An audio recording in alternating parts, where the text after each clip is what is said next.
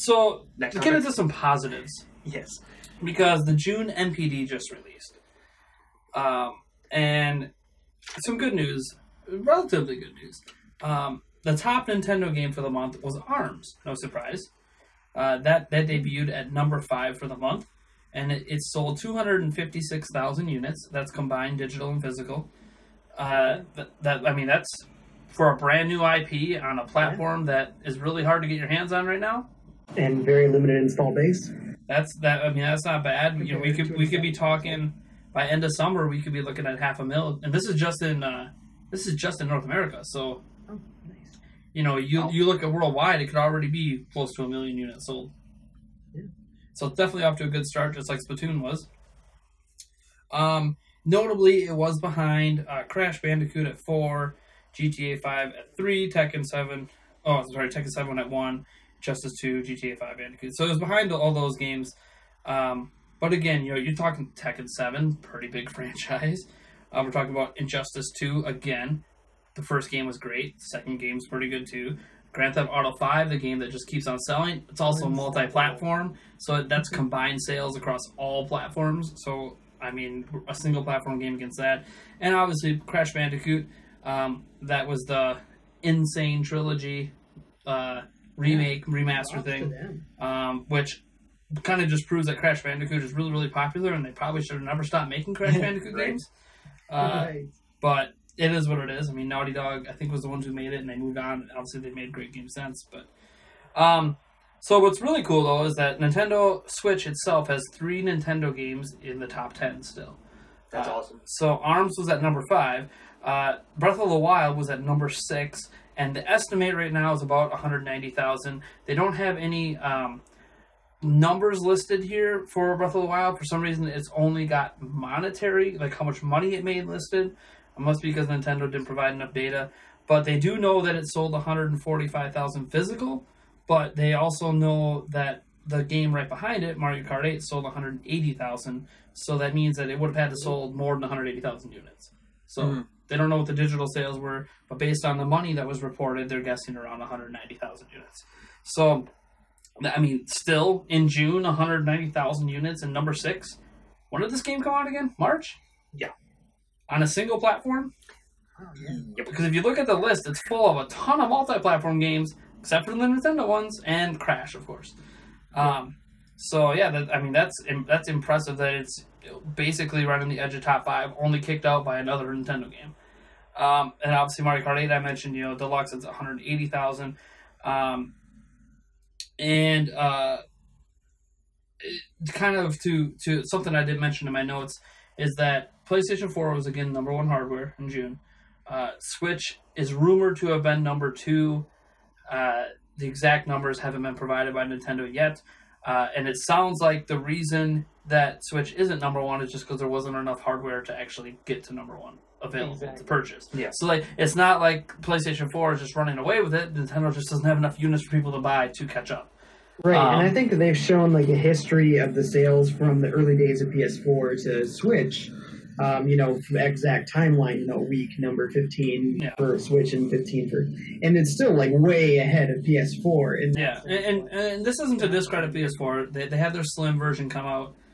Their Slim 1 terabyte apparently was like the best seller last month, and that's good. I mean, they just had Crash was one of the best selling games, so obviously PlayStation 4 are selling.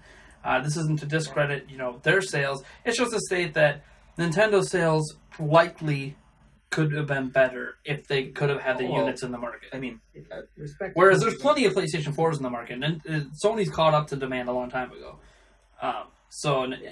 Nintendo's kind of strapped by how much units they can get out. And if you don't believe me, just check out the 3,000 plus people lines that are happening in Japan. That's what I was just going to say. Like going nuts, trying to get only 250 units available, but 10,000 people line up. It's like, what? What's the point? Yeah, there's a if you're at the because it's a lottery. So strange.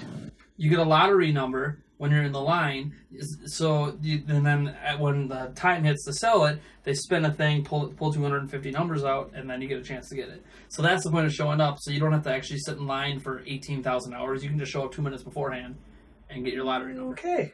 Yeah. Nice. Well, they might cut off lottery numbers 15 minutes beforehand. I don't know. I don't live in Japan. But Interesting. The idea is that you don't have to wait all night. Interesting. Like people are like, oh, if I get like number 1, it's gonna matter. And it doesn't really matter. It's a lottery. In fact, I don't think number 1 was one of the 250s. So I don't even think any of the top 10 were one of those. That blows. Anyways, yeah, because God knows they probably, oh, wait 16 hours, you couldn't. I'm like, you didn't have to. It's a lottery. And Japan's been doing this for a while, so it sounds weird because we would never do that in the United States, but it is what it is. And like, and you just hear 250 units. When's the last time my local retail store had 250 units? Yeah. So Nintendo was even giving Japan a ton of units. Here? Never. Yeah, usually it's like 5 to 10 at most. Yeah. And I know our local GameStop, our local GameStop has had units every day for this week because they had a shipment for Splatoon 2. But apparently, what I heard is that they got all the shipment at once, but they were told by GameStop management to limit per sales per day. So they could technically have units available every day for people who really want to get a hold of them for Splatoon. And of course, if you want to guarantee one, you can go on their website and order the Splatoon 2 bundled unit for like $480. And get a whole bunch of stuff you might not want. We're not going to save you any money either. No. It's not actually a deal. It's just like buying everything individually, but we make more money because we sell more product. And to be fair, one of their bundles wasn't that bad. If you don't own a Switch, one of it was like Splatoon 2, Mario Kart 8, Breath of the Wild, a Pro Controller, and the Switch. And if you don't own a Switch and you plan to buy all this stuff anyways, that's not a bad deal. No. Yeah, awesome. But, I mean, not everyone's ready to shell out $600. They might just want to get the system in one game now and get that rest of that stuff when they get more money. So it's kind of starting to favor people who have more disposable income. But again, that's what GameStop's been doing this forever with their bundles. It's funny because like, I'm like, oh, it's sold out everywhere. I'm like, what do you mean? I can go buy it right now on the GameStop website for like $500. Right, and if you're going to spend $500-$600 on the Switch, clearly those bundles aren't selling that well if they're not sold out. Is kind of my point. But yeah, so anyways, just bringing up in general that the Switch is doing really, really well sales-wise still. I'm not saying no one cares about the app, but the app didn't exist for any of these sales. It's not stopping people being hyped for Splatoon 2 in Japan, obviously. Splatoon 2 is probably still going to be a killer. Like, I think Splatoon 2 is going to end up outselling the original Splatoon by a large margin. I really hope so. It was already huge in Japan, and what's huge in Japan? Handheld gaming. Yeah. And it wasn't released on a handheld last time, so this is going to be... had released with so few features and had built up over time, whereas this starts with a crap ton of features. Well, if you think about it, build over time. There was 10,000 people waiting at one location, just one location of several that were selling Switches this week. So 10,000 people, to be like a top 5 seller on their charts per week, you only need like 10,000 sales. Mm-hmm. So it's like just by the numbers waiting in line that want to get Splatoon 2, it's like, yeah, it's going to sell. It's going to sell like crazy. I wouldn't even be surprised in Japan if more, just like in the United States, or what was it, worldwide, there was more copies of Breath of the Wild sold than Switches sold during launch month. I'm sure that's probably not true anymore, but during launch month it was. I could see that being for Splatoon, like more copies of Splatoon 2 sell in Japan than available Switches. I could totally see that. That really wouldn't surprise me either. Because Splatoon 2 is like huge in Japan. It potentially could be as big, if not bigger, than Monster Hunter. Could even compete with Pokemon if like now that it's on a handheld. Oh, it's gonna be nuts. Until Pokemon comes to the Switch. And what's crazy is it's that big while being mostly a multiplayer game. Right. Yeah, that's a crazy thing. Like, it's actually a game that, oh yeah, it's portable. I'm like, yeah, but you still need an online connection. Yeah. Granted, Japan actually has like online everywhere, but yeah, actually, the U.S. has some of the worst internet. Yeah, U.S. internet. Crap. It also helps that Japan is not all that big relative to the United States. Yeah, I know. So they have a lot of money over there too. Yeah. I mean, we have a lot of money here. We just waste it on things. So. Like, hey, we could have had a speed train built from Chicago through Madison, Eau Claire, and up to Twin Cities. We could have been going. I could have been working down in Chicago. Yeah. And been able to just hop on a train for 20 minutes. Yeah, that's a little longer than 20 minutes, but it would have been less time than it takes me to drive. That's for sure. Yeah. Our governor. And that got vetoed down because that's not worth spending money on. Public transportation to let people actually work who live in the suburbs. So no, like right now, if I want a good job, I got to work in Minnesota, but I can't afford to live in Minnesota, so I got to live an hour and a half away in Wisconsin. Anyways, just my own personal frustrations with what we choose to spend money on, what we don't. And I know some people might fire back at me. Oh, but they funded that Milwaukee Bucks stadium. Shut up. I wanted to keep the Bucks here. Solar paneled wall. I don't think the Milwaukee Bucks are why we don't have solar panel. And I think that they just announced that, or at least Elon Musk announced that they funded the Hyperloop from DC to New York.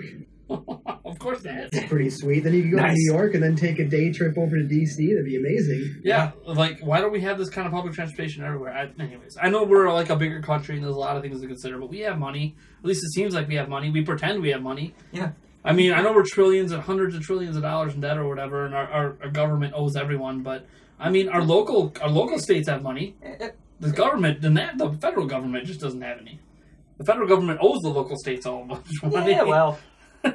Anyways, I think everybody's accepted that they're never going to see that money anyway. So I know, like China's just going to keep putting up with the fact we owe them because we're their primary consumer base. So, yep. Anyways, I just thought that was kind of cool to talk about.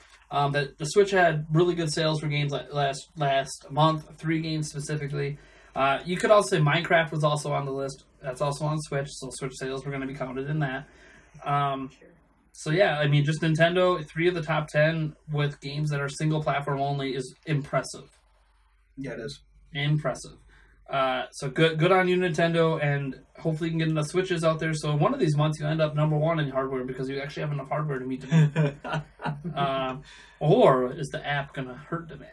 And now that word of mouth gets around that, hey, if you were going to buy Splatoon 2 in voice chat, you might want to skip. Hopefully that doesn't become a thing. I still think it's... People I think are still... If you want Splatoon 2... I don't think it's going to hurt it that bad, just because you can still use Discord, you can still use Skype, you can still use all these other things, but... Sure, you could, but we have to remember, as a general consumer, doesn't know what Discord is. Oh, no, I know. They might know what Skype is, maybe, if they work at a company that uses it. Yeah. But they probably never thought, well, let me use that for gaming. Yeah. Yeah, that's what you got to remember. Like, the people who use Discord tend to be more tech-savvy people. People who game on consoles tend to be the kind of people that don't know about the things that aren't on consoles. Yeah, very true. So, or aren't on consoles by default, I should say. I think Discord is on Xbox One.